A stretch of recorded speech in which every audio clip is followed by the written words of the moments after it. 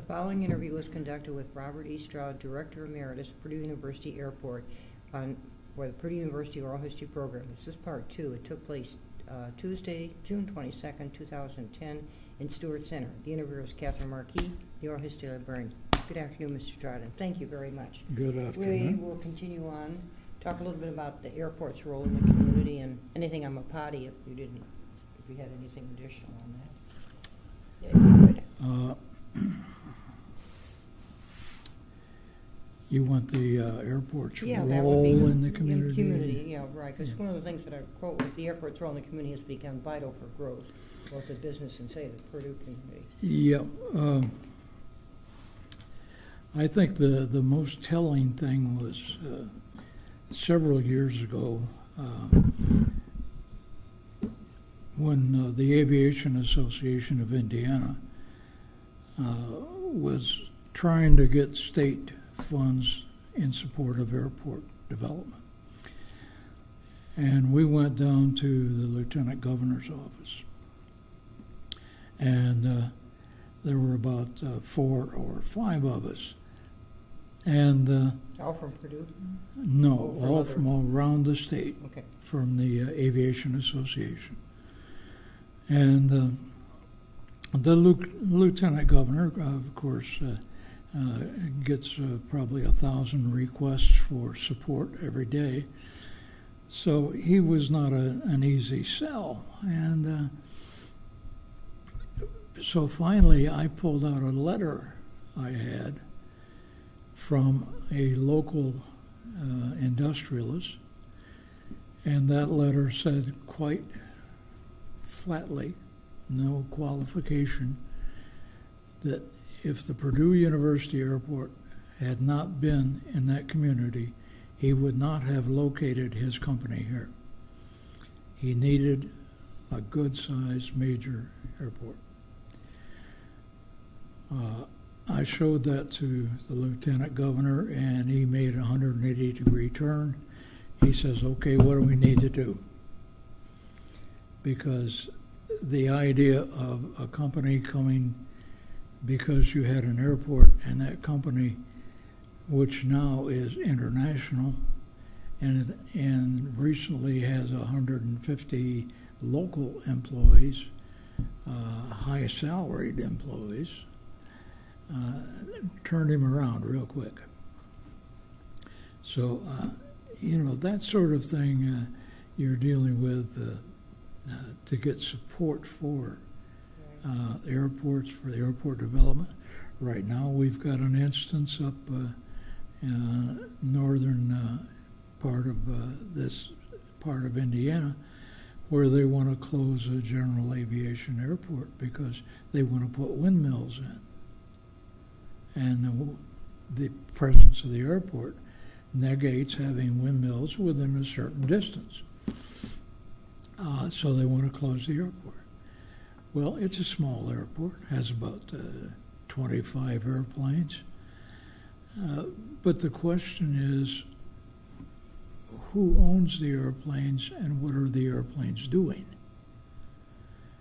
You could have one airplane coming in once a week supporting a company in that community that would be so invaluable. And we can look around at the communities around us and we can see that effect. So they're going to have to take a close look at that. We have always had good support from the community. At one time, as you look back, there were 3 airports. There was the Aritz Airport, owned by the Aritz family, Cap Aritz, who was actually the first manager of the Purdue University Airport. And worked closely with Amelia Earhart. Yes, he and Amelia were close friends. Right. And then we had the Halsmer Airport. The Halsmer brothers were sort of in the category of aviation enthusiasts and pioneers. One of them actually flew international air cargo. The others stayed here and ran the airport and flight instruction and that. Their airport ultimately got absorbed by the land of SIA. Their airport had to be closed because of the SIA plant. The Aritz family just finally gave it up. Cap's son, Don, died of a heart attack. His wife carried on for a while and just realized that it was more work and more trouble than it was worth, and so she retired. And right now the airport is sort of an industrial site, and part of it's going to be part of the Hoosier Heartland, I think, is the way it's laid out. So that's pretty much the history of aviation in the area. Now, I probably have diverted what was the original question. No, both the community you're talking about and then, of course, the Purdue community. Those are the two big things, community-wise. The business community has always been very supportive. The only time we have not had 100% support, and it was really a negligible incident. We were doing a master plan study, and Jim Reilly, mayor of Lafayette, wanted to have the consultants include in the study the possibility of a new general aviation airport for Lafayette. And we said, sure, no problem as far as we were concerned, because we knew what the result would be. But Jim had a problem, and until I talked to him about it quite a bit, I didn't find out what it was, but he was the mayor of the only second-class city in the state of Indiana that did not have an airport. His city did not have an airport. Their own. Their own airport. On their own land. That's right. And so that was very much a sort of a little bit of a sore point with Jim. But on the other hand, we never wanted to do anything that Jim did not support. He was very good at that. And but that was kind of a funny thing that popped up. Yeah, that's interesting. You wouldn't think about that when you think the close proximity. They're two cities together. Yeah, this is that Purdue Airport is the airport for 6 counties. That's right. That's the counties that are within our area. But no, that was unusual, and I had the pleasure of working with the chamber for years, almost 20 years, Transportation Committee and Government Relations Committee and that. Yeah. And I have to say, we always had 100% support from the chamber, and because they realized that having that airport there was important for industry, commerce. You could look out on the apron any day, and you might see a Caterpillar airplane. Or originally, Anheuser-Busch was in here a lot. Augie number 3, who is right now the head of Anheuser-Busch, who is now combined with somebody else. The Belgian company bought. Yeah. But he's a pilot, and he would fly their corporate jet in here. And terrific guy, just was a friend with everybody. And of course, my crew used to like to see him because when he flew in, and he said, "You guys always give me great service here." And he'd tell a co-pilot, said, "Go get a few cases out of the back and give these guys some cases." So we get that. And we got special privilege once of up close and personal with the horses when they were here once, and that's an experience too. They live a very good life. Yeah. The corporate community in the greater Lafayette area has been supportive anytime we ask for their help. We had one instance where we were going for a hearing and public hearing, and the ones who are going to object, of course, are right there, and they sign up on the sheet first, you know. So I talked to some of the local industrialists, bankers, and it turned out that when we were ready to go to the hearing, 5 of them were ready to speak on our behalf. So I made out the list, and I took it to the hearing officer. And he asked me who they were, and I told him. He said, okay. So he called them first. And they got up, and when you've got a couple of bankers and a mayor and a couple of industrialists up there saying how important this project is, he got around, when they finished, he said, now we can go through the rest of this list. Nobody else spoke. The issue was settled. Sure. Good. So, once again, 100% support from them, and support that really mattered. And at the right time. Yeah, that's right. Mm-hmm. And there was no hesitation on their part. And so that was always good. The big problem for us community-wise has always been the air service issue.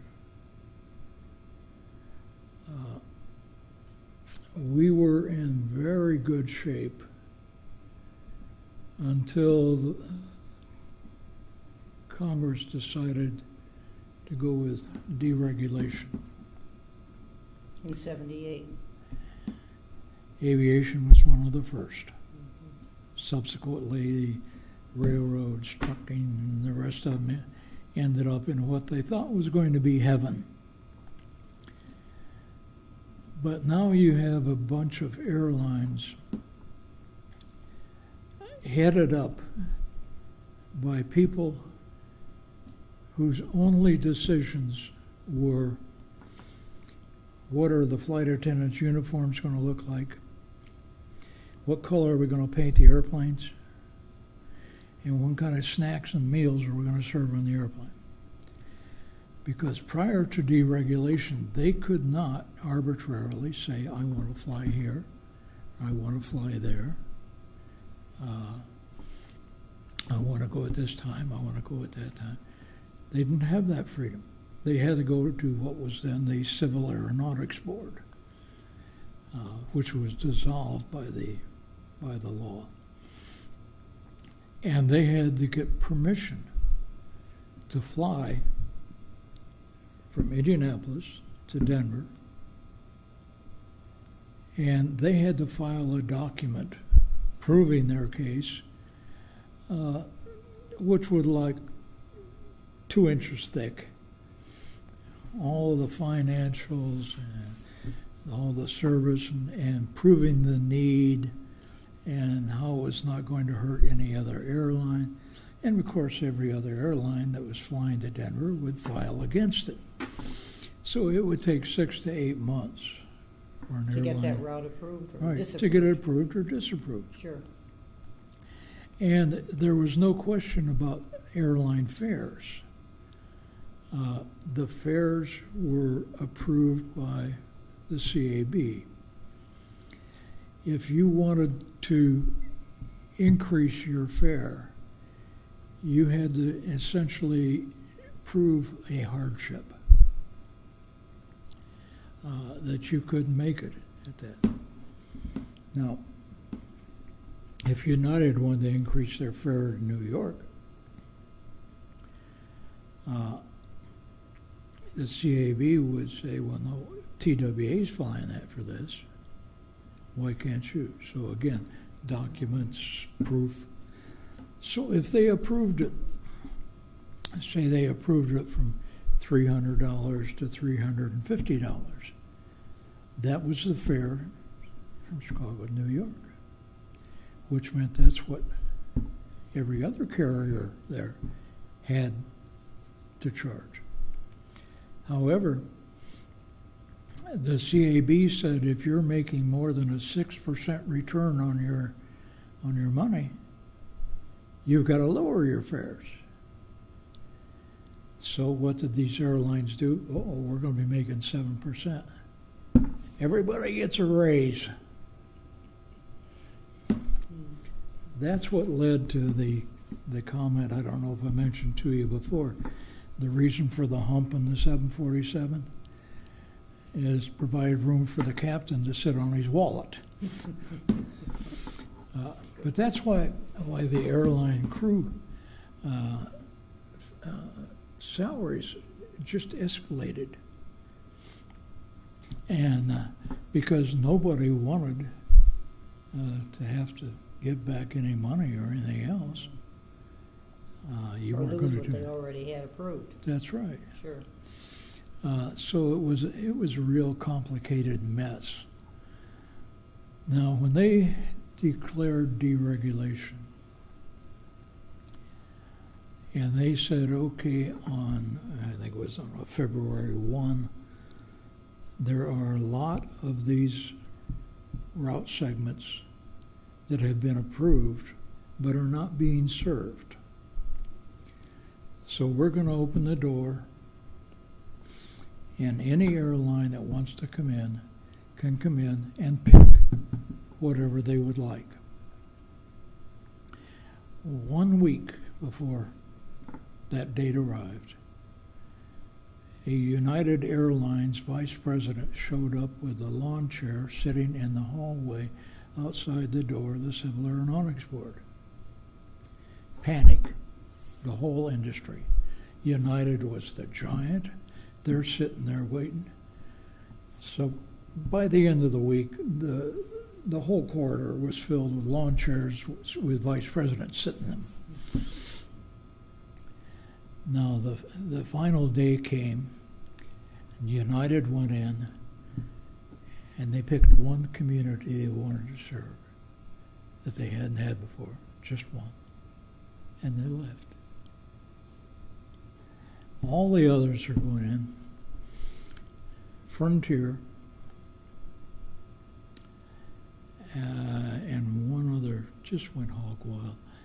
One of them picked 60 route segments, 30 of which they didn't have stations at. And so they had to establish stations at these 30 communities, hire all these people, get the airplanes to serve these routes. And we all know what happened to airlines like Braniff and Frontier, TWA, Pan Am. What we had was the case of, as I mentioned, all they were concerned with before was uniforms, food, and movies. And all of a sudden, I likened it to when Lincoln freed the slaves. And he said, okay, you people are free. You can go where you want. You can go do what you want. And the slaves who had absolutely no opportunities looked around and said, well, how do we go someplace? We walk or what? We can go get any job we want. All we know is picking cotton or taking care of the animals. What do we do now? Well, it was the same thing with the airlines. They were free to do whatever they wanted. And we know what a mess that has turned the airline industry into. Because all of a sudden we're free to do what we want. How do we do it? It's a whole new ballgame. Whole new ballgame. Oh yeah. It was a completely new world, a world they had never even seen, let alone operated in. And of course, it was the worst thing that could have happened to the airline industry, the worst thing that could have happened to a lot of communities, including the greater Lafayette community. Because in our case, United could now pick all sorts of destinations. They were serving Fort Wayne. Not a big deal. Not for United Airlines. They were pulling out of Fort Wayne. We were served at that time by Air Wisconsin. We had 9 flights a day to Chicago. Excellent service. Air Wisconsin looked at Fort Wayne and said, look at all the passengers they're giving up. Air Wisconsin put some of their inventory over there to Fort Wayne. We lose a couple flights. Other options came around. And then at the same time, the slot system was put into place at the major airports. Now, a slot is the right to land or take off from a given airport at a given time every day of the week. So if you wanted to take a flight into Chicago at 1 p.m., you had to have a 1 p.m. arrival slot. And if you wanted to turn the airplane around and go out at 1:45, you needed a departure slot for 1:45 out of Chicago. Now, all of a sudden, these slots became quite valuable. You had to buy the slot. That's right. Okay. That's right. You paid the government. Sure. The government got the money for the slots. But all of a sudden, the slots became negotiable instruments, if you will. Okay. The slots eventually reached a value of $5 million apiece. Now, if you can try to justify being able to fly into Chicago at 1:05 every day of the week and paying $5 million for that right, they did. That's a big hub anyway. They're anticipating a big business. That's right. And so the trading and buying and selling of slots, it became like a stock market sort of thing. You know, I mean, these times had value. Technically, the slots belonged to the government, but the government had assigned them to airlines.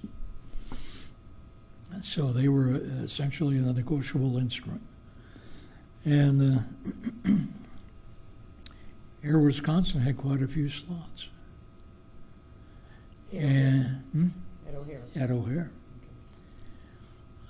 But as they started branching out their route structure, they were serving major points other than O'Hare. They had some slots they didn't need, really. At O'Hare? Yeah. I think the final number was that Air Wisconsin made about $50 million selling slots. United bought quite a few of them. But all of this, just through the entire airline industry, and like you take stones and put them in a tumbler to polish them. That's what it was. And again, you're dealing with a corporate structure that has never enjoyed that kind of freedom before. So there was no reasoned logic to some of the things that were done. And it caused, communities like us to lose air service. Let me ask you this I was going to ask about the commuter airlines. You just normally had one at one time. Has that been, like, for instance, you had Air Wisconsin, then you had Brit, or have you had several in here? We've had several. Okay. In fact, there was one year when we had at most 3 at a time. But that year, my statistics showed that we had service from 5 different airlines. They came and went that way. And the big problem was they needed slots. Now, Lafayette was awarded 2 arrival slots and 2 departure slots in the O'Hare. We had been shuttling 9 aircraft a day in there. All of a sudden, we didn't have the service. And so we went from our high point in 79 down like that on passenger boardings. We had one carrier come in that really looked promising, and that was Piedmont. Piedmont had established a hub at Dayton. Now, the way the hubs worked, all their flights would come in at a certain time period into Dayton, and they'd all go out. And it was actually a pretty efficient way of doing things. What happened was U.S. Air bought Piedmont. Now, my personal feelings is the U.S. Air is the worst thing that ever happened to anybody, including us. They're the least efficient, least caring carrier there is, and they keep buying up everybody else. So then we had a U.S. Air commuter coming in, giving us service to Indianapolis. Well, that's ridiculous. And so they said, "Hey, what about the Dayton one? Did they keep that, or they cut the stuff to Dayton? Okay. We had a few flights to Dayton, and then everything shifted." Okay. And I called one of the VPs of U.S. Air that I had been acquainted with over the years, and I said, "Hey, what are you going to do? You're going to pull out of Lafayette." And his comment was, "Yeah, why put an airplane in Lafayette when they can drive to Indiana in an hour?" And it's hard to argue with that. For years, the industry has had a standard that said, if the time to get to an airport is over an hour and a half, then you need service to another closer airport. Now, if we're talking about a general aviation airplane, one owned by a corporation, that time span now drops to maybe 35, 45 minutes. Because these corporates have their airplanes so that they can have them when they want them, so they can get in and out quick and no messing around. People are more tolerant on going to an airline. They're becoming less tolerant. I will say that. With this 2 hours in advance sort of thing. Mm-hmm. So there we were. And the word came out that okay, here's a community that's got 2 arrival and 2 departure slots to O'Hare, and we had a run of little carriers coming in,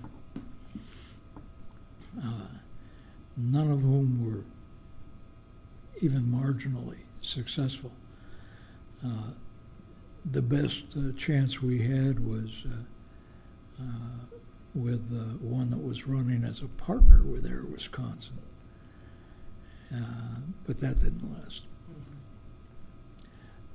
So the air service, just steadily went downhill. And for the researchers, there hasn't been any for several years at the Purdue Airport commercial. I think the last one left probably 02. Something like that. 02, something in there. So they can't blame that one on me. I was already gone. What about some of the organizations that use that airport? Does Lafayette Aviation, do they use that? Yes, Lafayette Aviation is what we would term as the... Is it a private company? Yes, private organization. Okay. They are, in the industry, we call a fixed base operator.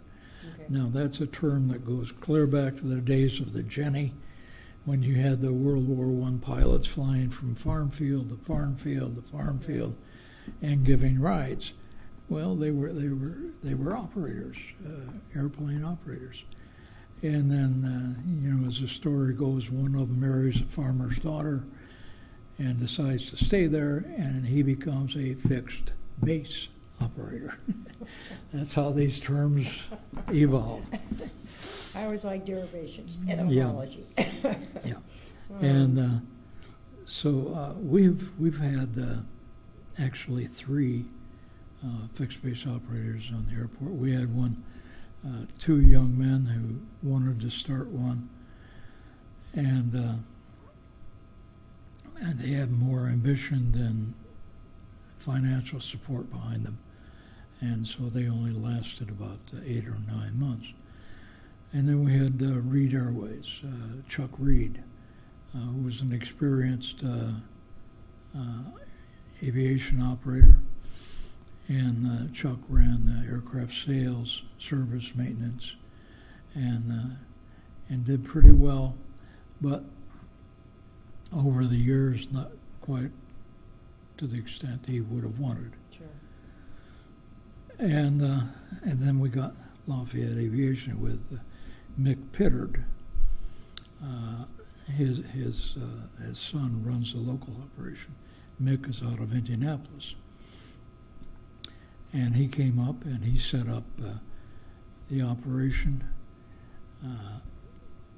Eventually, all of this was in the hangar number 5.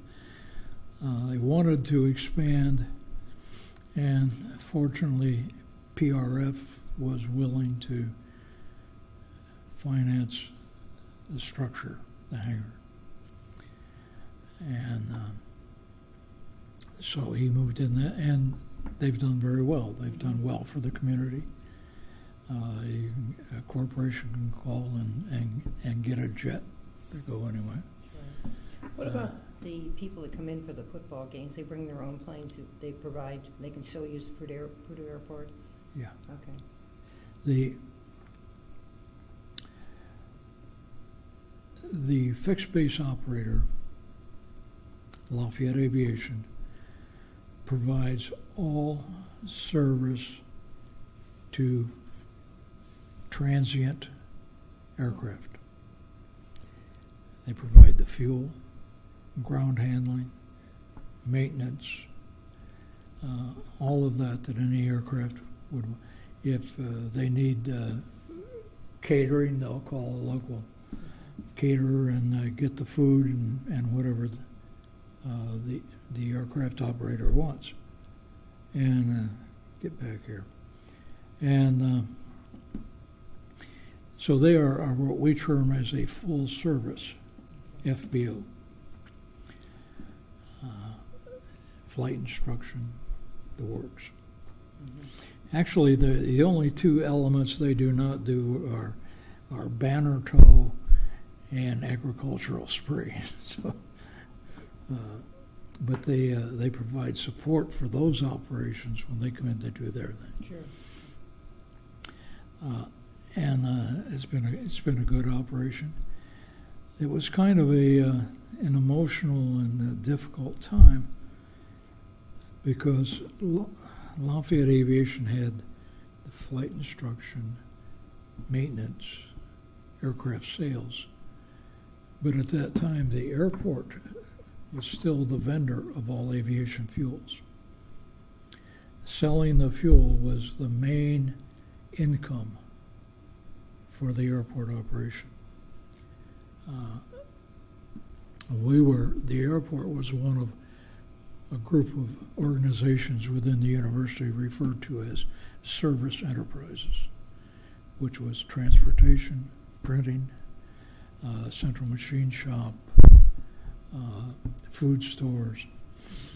In other words, these were organizations which were supposed to derive enough income to cover their own expenses without delving into the university's main budget. Now, of course, most of them... Bring your own income. Yeah. Right.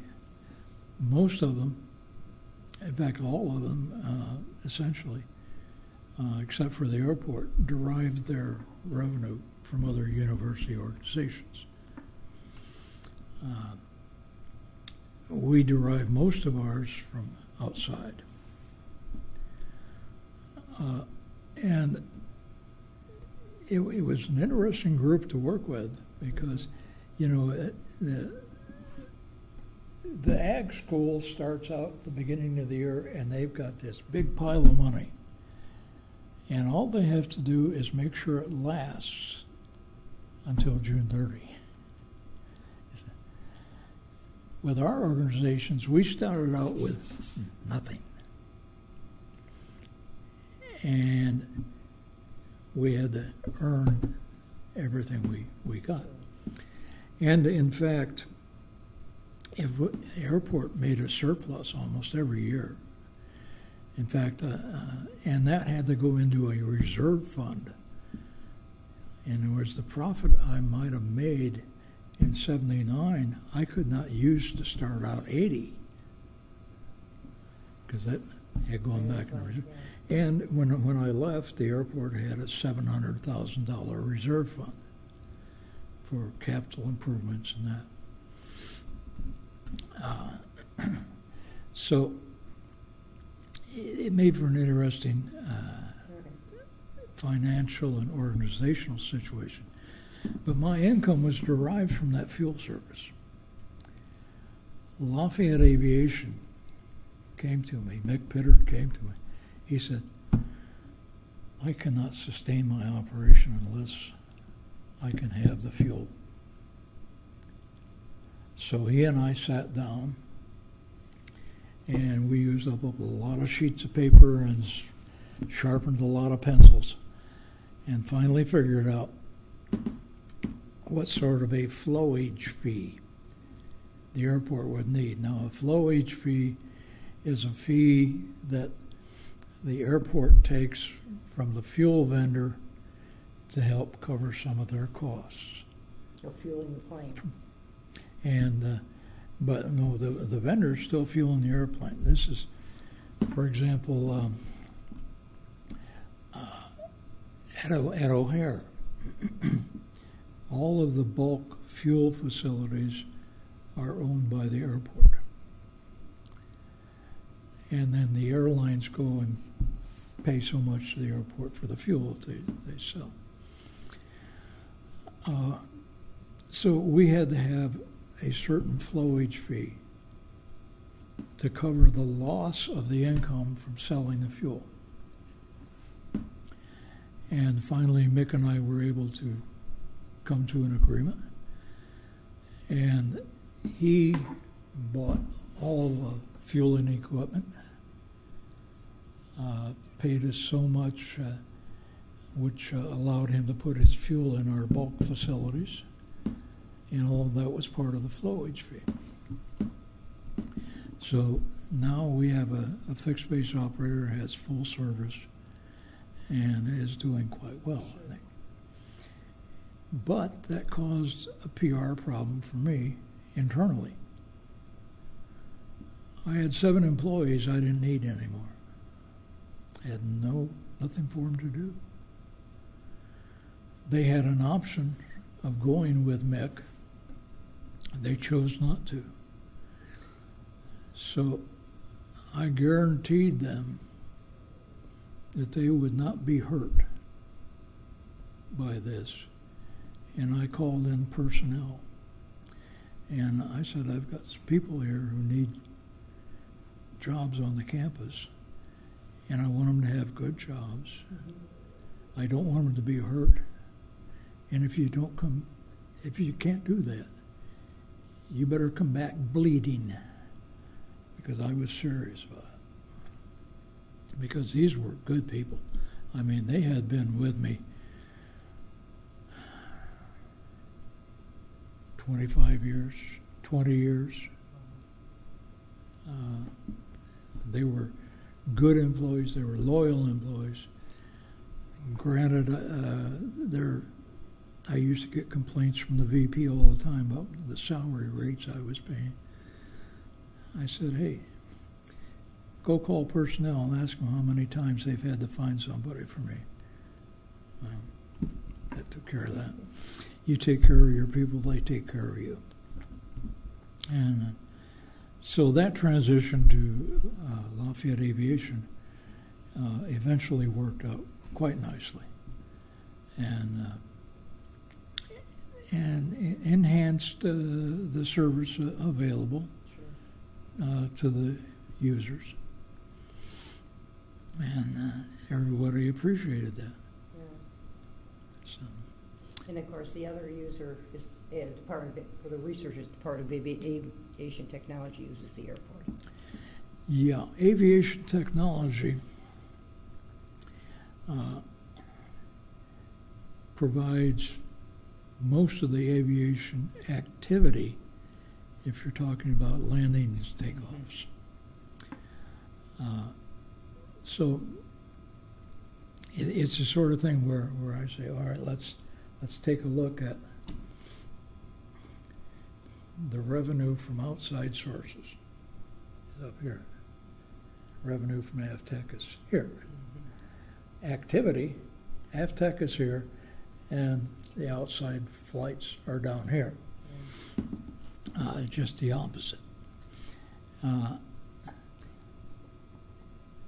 AvTech operations have always been top-notch. I'm happy to say that until my last or second to last year, we had never had a fatality on the airport. We did have one, a student aircraft, and we lost an instructor and 2 students, and it was pretty devastating. And it took that part of the airport community a while to recover from that. Sure. Yeah. But it's first-class operation. I have to admit, I have never been a 100% supporter of the flight operation, because seldom have I seen a great need in the aviation industry for more pilots. We finish a war, and all of a sudden you've got all the military pilots applying to the airlines. You've got a lot of schools in the country, Embry-Riddle, North Dakota, Oklahoma, who are also graduating pilots. Now, few of them get the experience that the flight students here get because of the simulators that we have. We've had donated or they've purchased. So the students in in that program can graduate having had a fair amount of simulator time in a Boeing 737 or a 727 in the simulator, which one would think would be of value. However, the airline industry operates on a seniority basis. And they don't care if you've got 100 hours in a 727 simulator. When you hire on with them, you're going to be in the right seat, the co-pilot seat of a little commuter airplane.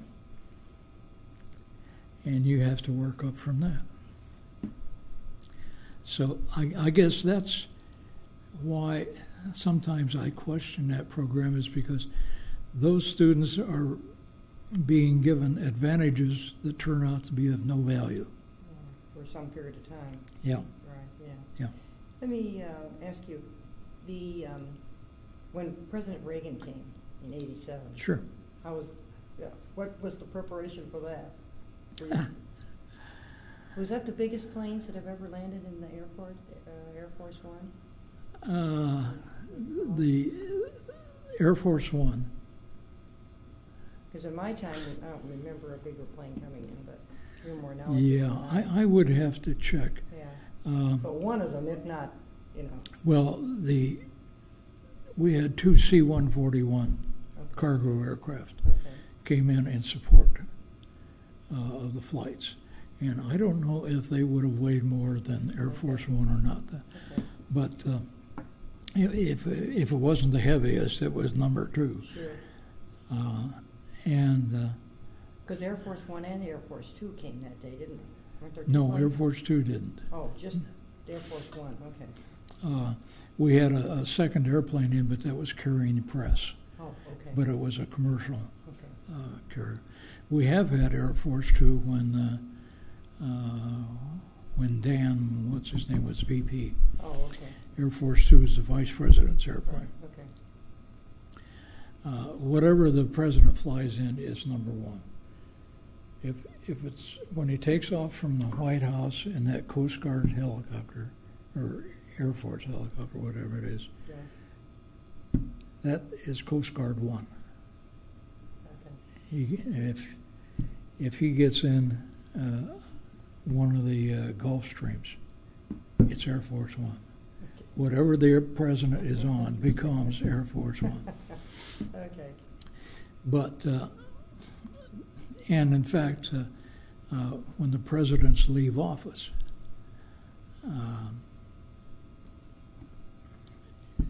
took off from Washington as Air Force One. New president takes the oath.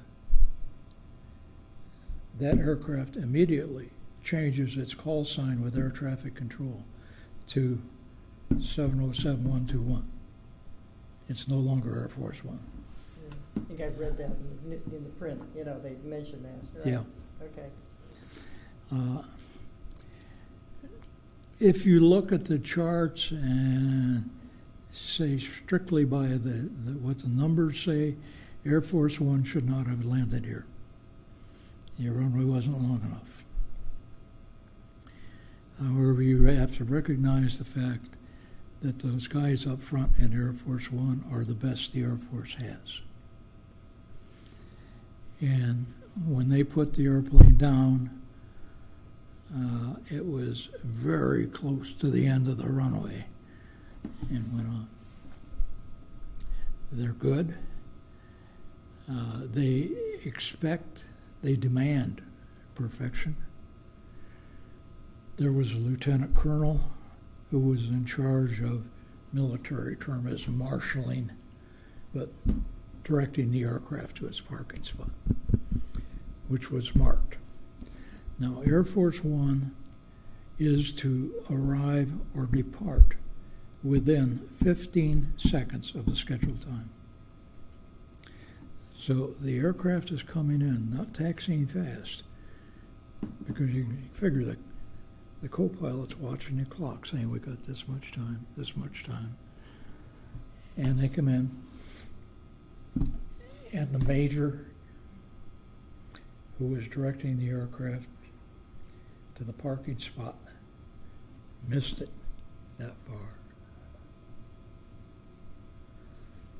Everybody got off and everything, and the aircraft commander got off and he walked up there, and that major got chewed up. You don't miss the parking spot that much. That was at least 6 inches off. Okay. That's the sort of perfection they require with Air Force One. Absolutely. There is no error.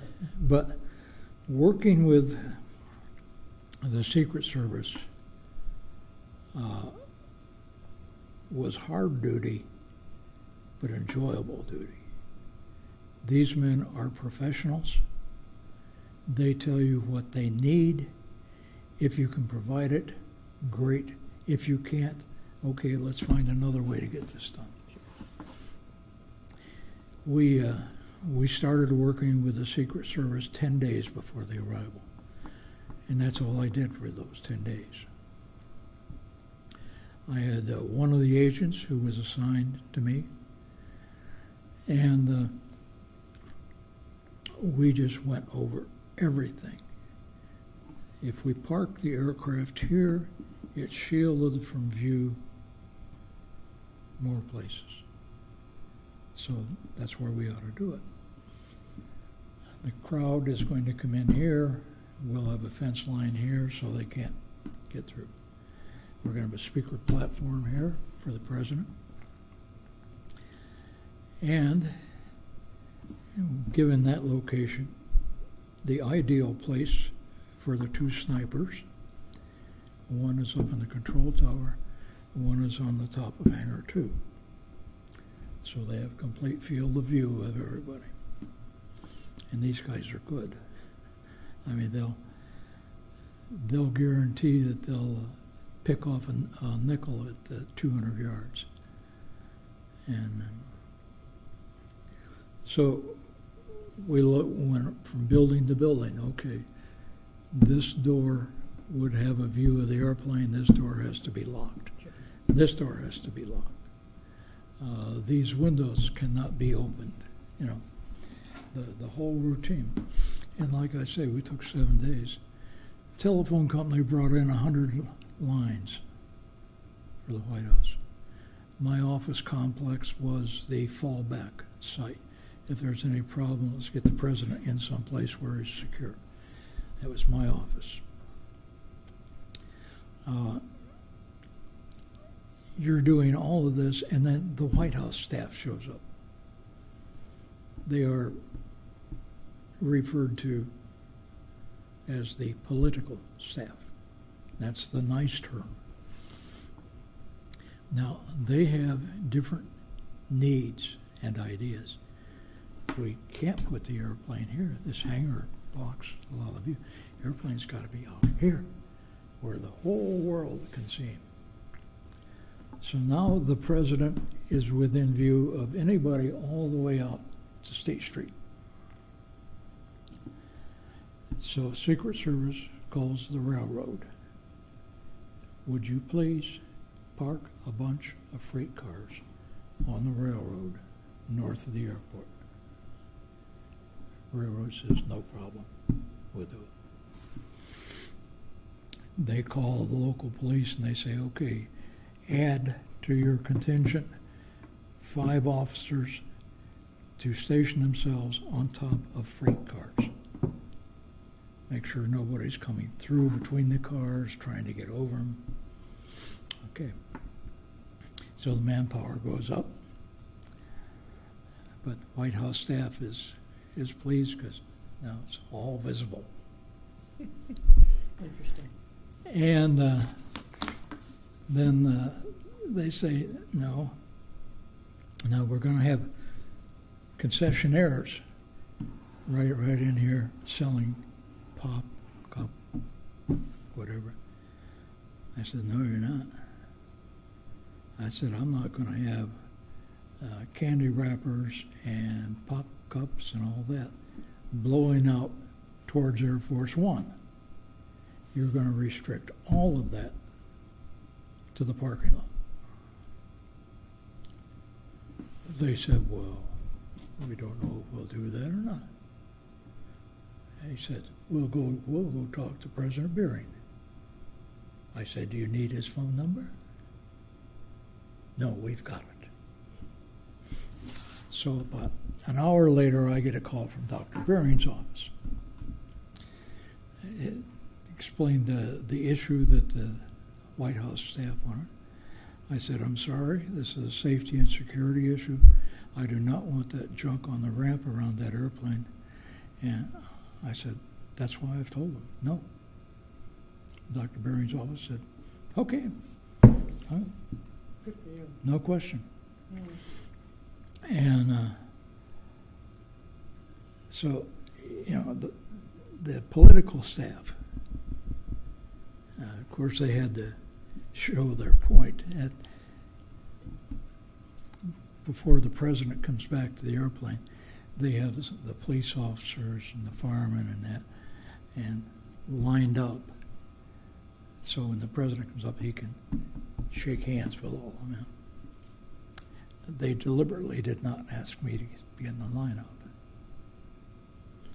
And one of the White House aides said, we're just working with those who are cooperative. And I said, well, that's okay. I said, I had talked with and shook hands and chatted with, at that time, Governor Reagan several years ago when he was here. So I said, we've met. Yeah. And then next thing I know, the Secret Service people came up, handed me a little bag, and inside were napkins from Air Force One, a guide to Air Force One, all the things that the VIPs get when they go on Air Force One. And they said, there's a special cap in there. They said, but you can't wear it. And I looked at it, and they had given me one of their Secret Service caps with the Secret Service emblem on it. And so the professionals were great to work with. They really were. And in fact, the one I was working with, after the vehicles had gotten here, he said, well, would you like to go look at it? I said, well, yeah, I would. And my wife happened to be out for lunch that day. I said, it's okay if Jan comes? Sure. So we walked down, and another Secret Service agent stopped, and I says, hey, this is the airport manager. Oh, okay, yeah. So we went down, and he opened the door, and the doors are that thick, and you pull it to open it, yeah. And we were able to look inside his vehicles, so the Secret Service were most appreciative of everything that was done to help them, because we made it much easier for them. And you had a good working relationship. Yeah. It worked out well. Yeah. But like I say, 10 days. Yeah. And when you see the amount of work and the expense that goes into a 2-hour visit by the president, it's fantastic. Awards and honors. Sagamore of the Wabash. Sagamore of the Wabash. Yes. When did you receive that?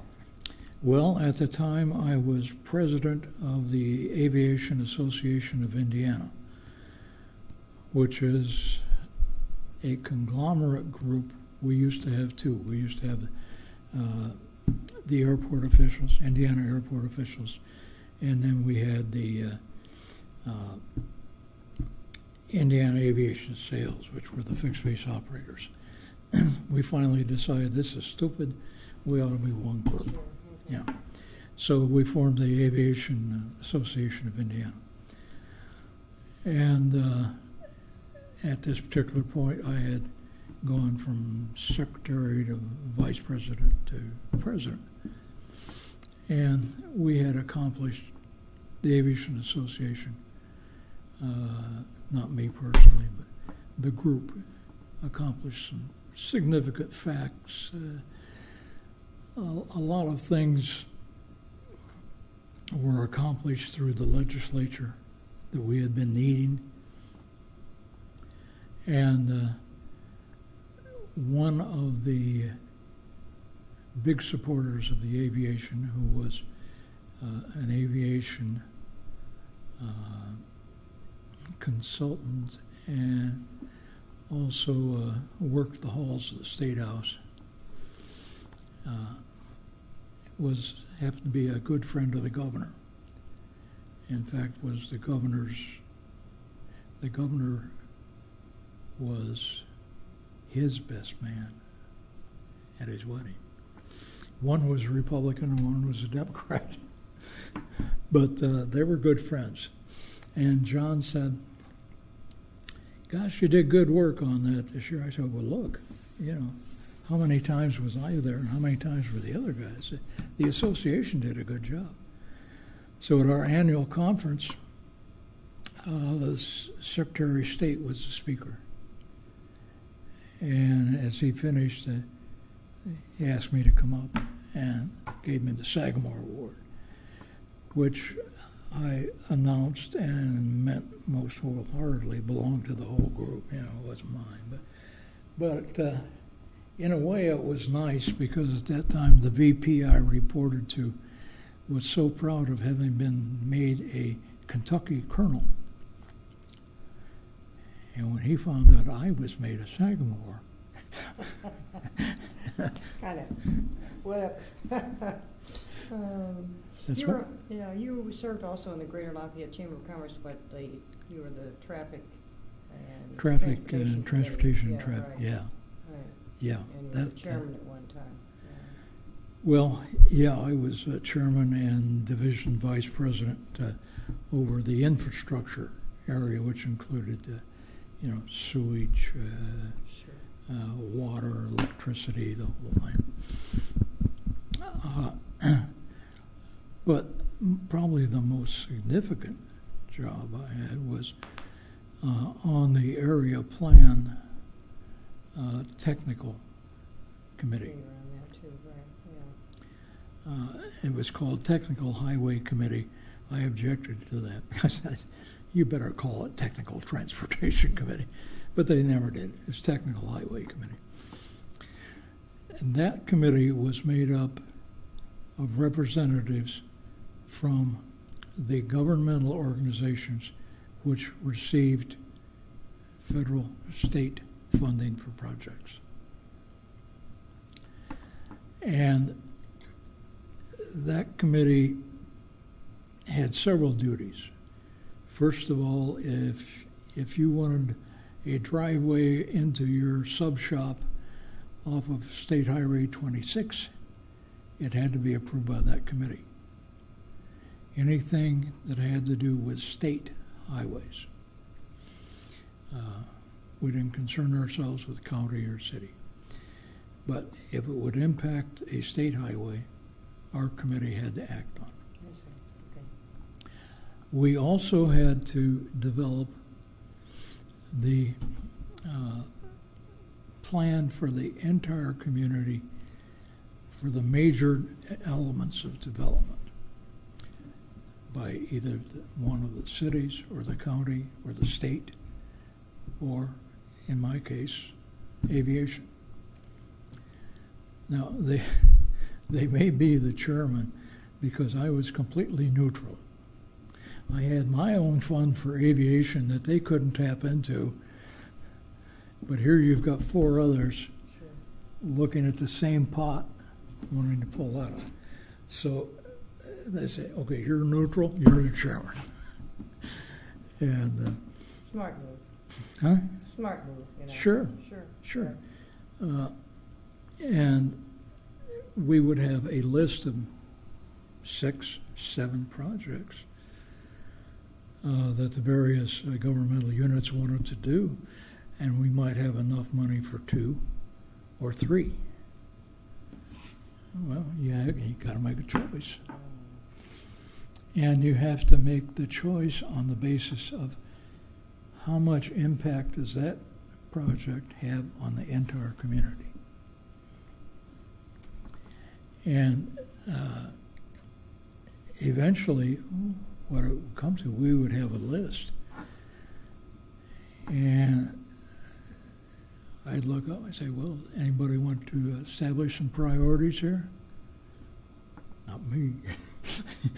You know, my priorities are the ones the mayor gave me. Yeah. I said, okay, let's take a look at this. And I would start the list. And more often than not, they would go along with my suggestions because I tried to spread it, you know. But at the same time, maybe these two projects the county wants to do will have more impact on the community than, say, giving the county two and Lafayette one. So it was not necessarily easy, but you just had to rely on your experience, your knowledge of the transportation system in the area. And how you presented it and looking at it from both sides. That's right. And analyze it and think it through. Well, and you also have to look at who's got some money that they're not using. For example, on 231 coming around, the best way to get a highway built is to put a bridge in the middle of it and build it. And then anybody who has any responsibility has to get a highway going to that bridge. We've done that several ways. We did one for the Hoosier Heartland. I've been on that committee for years. So we had the bridge built over the Wabash down there. And we were able to do that before the project was approved because the county had a big chunk of bridge funds. So the county built that bridge. And then that was counted for their participation in the whole rest of the project. So then it was up to the two cities to finance the rest of it. And so these are the things that you have to work out and balance to get the things done. And it took somebody who did not have a stake in that money to say, okay, we'll use this as our priorities. And well thought out. Sounds, and it worked. Yeah, and it worked. Worked well. How about do you have a Purdue tradition? A Purdue tradition? Any tradition of Purdue that sticks in your mind, like maybe good athletics, or if not, how about a outstanding event? Well, the traditions, of course, were go way back, and most of them are gone. That's okay. Well, some of them are that people mention. I remember some of them, like the homecoming with the decorations of the houses, you know, and the contest. And the parade. Parade right. was a significant event. All right.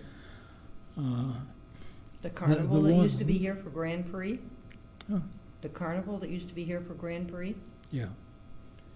But see, to me, that's recent. Well, yeah, that's true. Since and Grand Prix recent. Yeah. I go back. One of the things most in my memory was a Purdue-Michigan State game when I was, I think, a junior. And Michigan State was, if not ranked number one in the country, they were right up there. And Purdue had no ranking at all. Well, sometime in the, I think it was the fourth quarter, Michigan State back fumbled the ball. And it was on about the 10-yard line down here, pretty close to the end zone.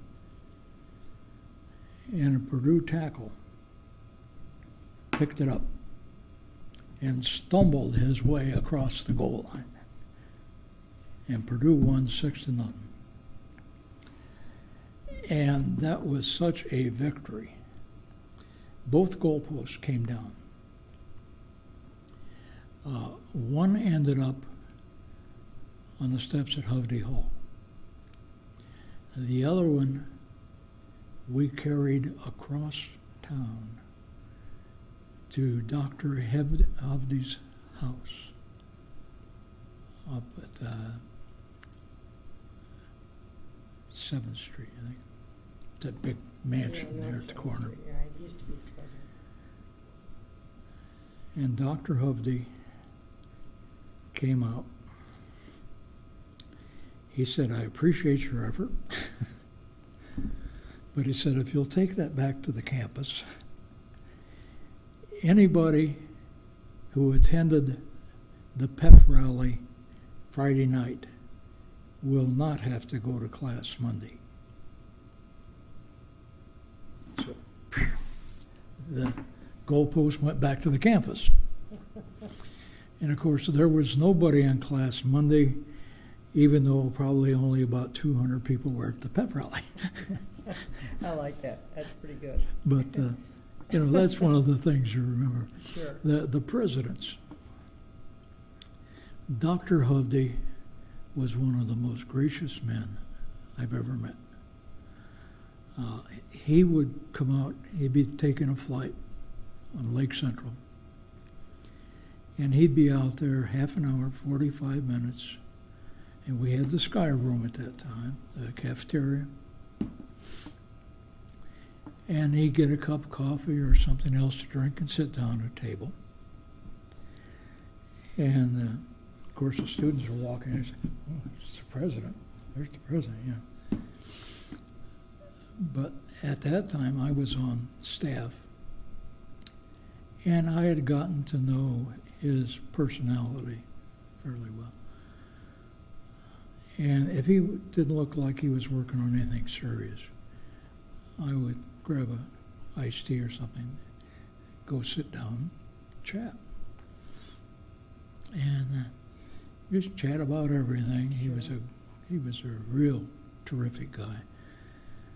And I remember when he announced his retirement, I sat down at a table with him, and I said, Dr. Hovde, I said, this is not going to feel right.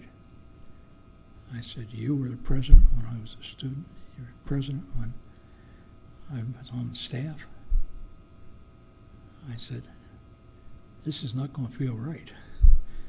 And he looked at me and said, don't worry. He said, whoever they pick, the university will be fine. That's just the way he was. Right, yeah. Art Hansen was a very nice person to deal with. Not as easy to work with as Dr. Hovde on a person-to-person basis. He went against my advice and got a pilot's license. I told him, too. don't do that. I said, it's like having a driver's license and driving around the block once a month and saying you're a safe driver. I said, you're not going to fly the airplane. You got staff that does that. And he says, well, it's something I want to do. Sure. Yes, sir. So, and Nancy Hansen, of course, was a fantastic person. Mrs. Hovde was a little tougher. She was not unfriendly, but she was not someone who warmed up to you quickly. Her manner was different. Yeah. The only time I had a real close contact with her was during the student uprisings, and the president was coming in on one of the university airplanes, and she called and she said, would you please have some security out at the airport for the president? I said, done. Yeah. And I called headquarters. I said, I need 2 officers at Hangar 6. And she came out. And she did come over and she put her hand on my shoulder and she said, thank you very much. I feel much better now. I said, okay. But Nancy Hansen was just old shoe. I mean, she was great. The Beerings, I could not have asked for more support from Dr. Beering we came up with a logo for the airport. Because the airport being known as Purdue University Airport, a lot of people thought only university people could use it. I wanted to change it to Purdue Airport. And I said, I'm not taking the thing away from the university. The name is still there. Sure. And I sent that up, and Fred Ford said, this is not quite the time to bring that issue up for various reasons. He didn't tell me, and I didn't ask. So we held off on that. And we had the new terminal, and we were having dedication, and I came up with the new logo. I didn't come up with it. The students over in art and design came up with it. It was a semester project for them, and I had to pick from about 8. And Fred Ford showed up, and I think one of the other VPs showed up, and they kind of poo-pooed that logo. Dr. Beering comes up, stops at the door, gets out, walks in. He says, I like that new logo. All of a sudden, every vice president in the place thought it was great. So he was always fantastic to work with, and is still great. Anytime I see him, he'll wave or say, come on over and chat and talk. He was a good president. A lot of people on the academic side had a problem with him. Everybody has their issues on the campus. Nobody gets everything they want. Right. It's a give and take. Yeah. Dr. Jiske, I worked with for 6 months while I was trying to get rid of the airport. So I had very little contact with him, or any need to. So my impressions of Dr. Jiske are very much neutral. But I will say, from Dr. Hovde all the way up, we've had fantastic support from the university hierarchy, and nobody could have asked for more, really. I did confuse a chairman of the trustees once. He said, well, why do your federal grants have to be signed by Fred Ford or Ken Burns?